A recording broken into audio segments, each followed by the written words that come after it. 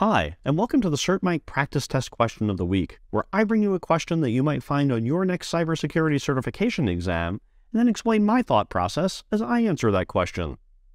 This week's question is about cryptographic goals. Let's take a look.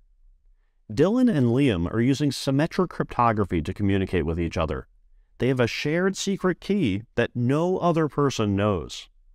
What goal of cryptography would be impossible for them to achieve in this scenario? Would it be confidentiality, non-repudiation, integrity, or authentication? Let me give you a moment to think about that, and then I'll explain the correct answer. I release these questions once a week for members of my free CertMike study groups. There's a group covering each of the major cybersecurity certifications.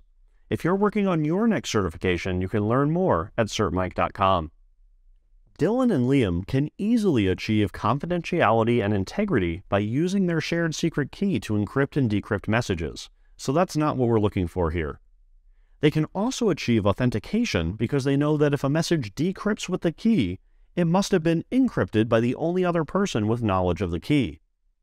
They cannot, however, achieve non-repudiation because they have no way to prove to a third party that the message came from the other person and that they didn't forge it themselves. If you found this question helpful, please click the like button below and consider subscribing to my channel for more cybersecurity content.